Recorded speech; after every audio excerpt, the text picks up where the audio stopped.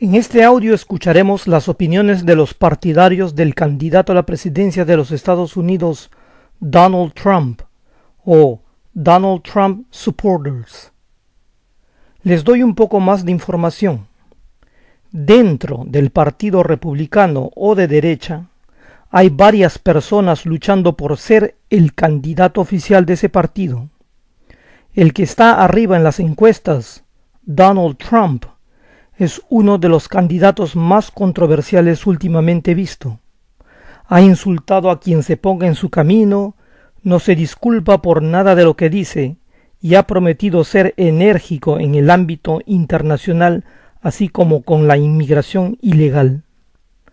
Es odiado por muchos, pero aún así hay mucha gente que lo está apoyando.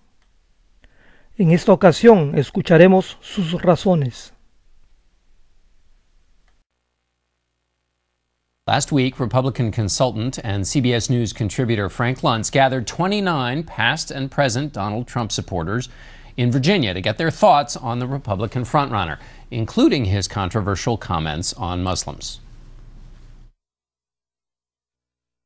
Donald J. Trump is calling for a total and complete shutdown of Muslims entering the United States.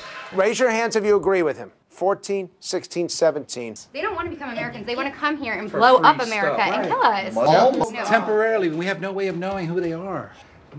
I think we're all scared. I'm actually a little jumpy, I find. And Trump is the only one who would come out and say something like this. No one else would do it. So you credit him with that? I do. I mean, no one else would say it. Who would say it? So you don't see, even in this room, this explosion of points of view that maybe he went too far in what he said? Well, you know what Trump does? He says something completely crazy and inflammatory, and I'm like, oh my gosh. And then he dials back and sort of starts explaining it and saying how he would do. It creates the conversation. And it makes which I think is good. Trump is smart like a fox. He's in campaign mode. He has to be proactive. He's intentionally playing the media. He's saying things that are right on the edge. He's exaggerating. He's saying things that he knows the mainstream media will grab and throw a gasoline on, and it goes really big. We're not believing everything he's saying. Nobody's. No, we're taking it for exactly what he just explained. He goes out and he makes a huge fuss to get everyone's attention, to get his issues addressed. Is it his persona, his tenacity, his raising of issues you care about? He is entertaining. He's giving everyone something to talk about. He looks presidential and he acts presidential. You think he acts presidential? So when he said, and I quote, I would bomb the shit out of ISIS. And this is when he used the word shit. Good. That's presidential? Yes. Americans think the country's in crisis.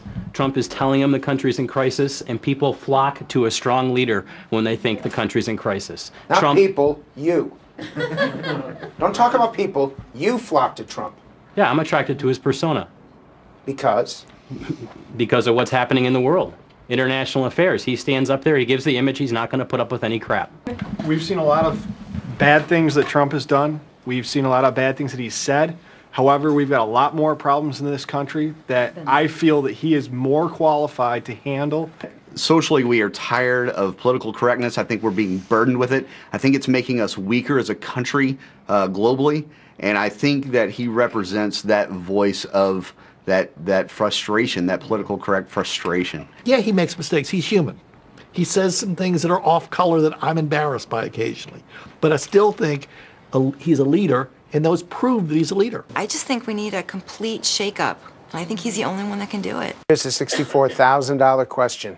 With Marco Rubio as the Republican nominee and Trump running as an independent, who here votes for Trump? Raise your hands. Right now, the establishment Republicans just died.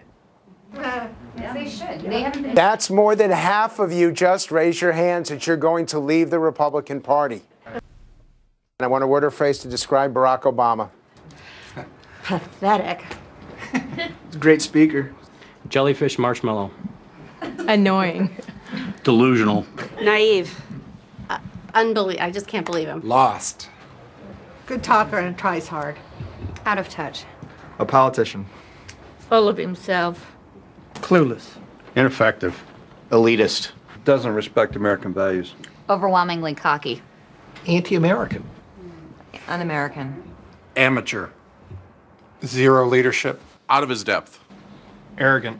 Still waiting on this hope and change. Anti-American. Un-American. Barack Obama. Seriously? Yes.